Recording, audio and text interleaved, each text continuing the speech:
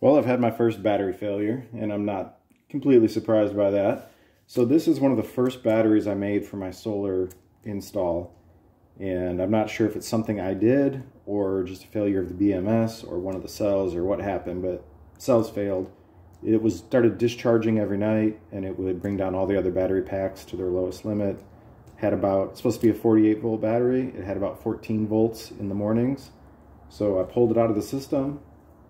It's one of my quick detach ammo box batteries. So it was easy just to unplug it and bring it in to take it apart. So I've started pulling it apart a little bit, and I thought I'd show you what I found, because there's a lot of questions in the build videos of these on certain things.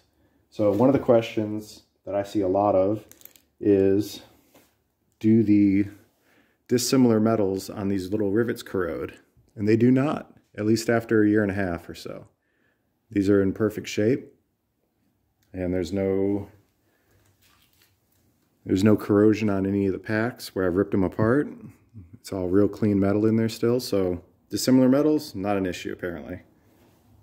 And I live in the humid south, so if it was going to corrode, it would corrode here. So the failure I noticed was a couple of these cells are real puffy, or bloated, I guess would be the more correct term. You can see that one's bloated. Some of these interior cells are bloated. So I've started taking it apart just to take a look and see if any of the cells are salvageable, and so I can dispose of this better by having all the cells taken apart and nothing potentially active. So I've got 4 packs off, or 4 cells out already. And I got to the first one that looks pretty good still. It's pretty flat, so I'm going to disconnect this and then we'll check the voltage. And to disassemble this, I'm just doing it the same way that I assembled it, just one at a time, keeping everything taped up.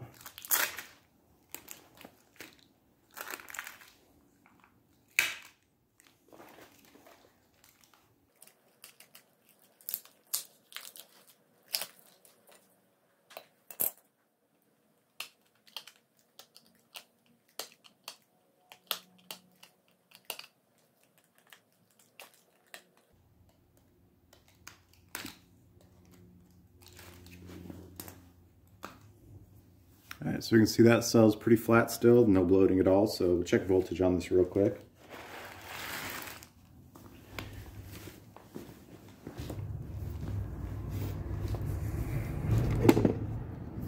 So I've had this pack sitting out of the system for about 2 weeks, just to give it a real good chance to possibly discharge anything it might have left in it.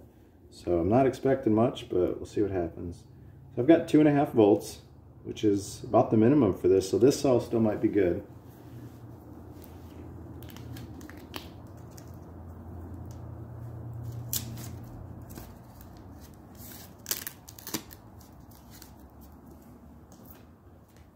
Now I'll check one of the bloated cells just to see what kind of reading I get on one of these.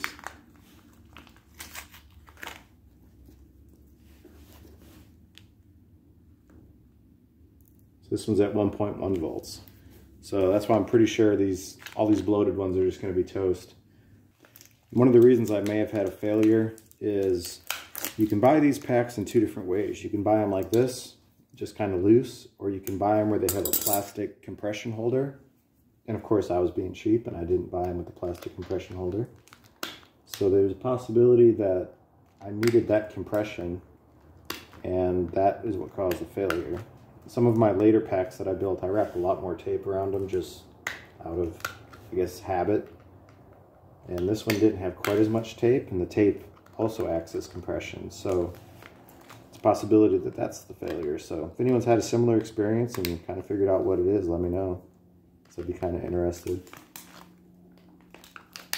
These packs aren't too easy to get anymore, so I've kind of moved on from them, and I'm using more 18650s now.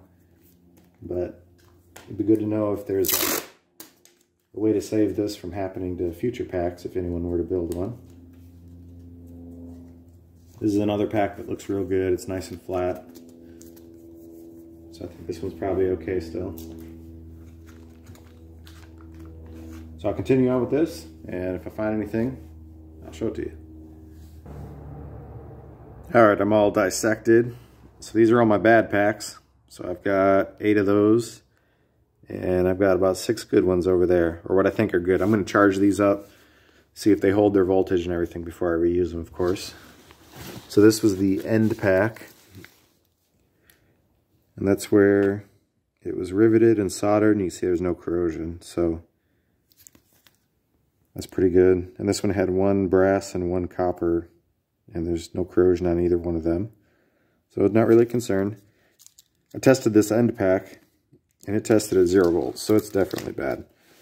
So I'm not even going to bother testing all these. They're all just bloated and puffy.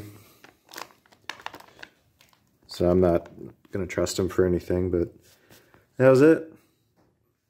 Thought it would be interesting to show this since there's a lot of build videos on using these packs, but I don't think I saw any failure and disassembly videos, so there you go.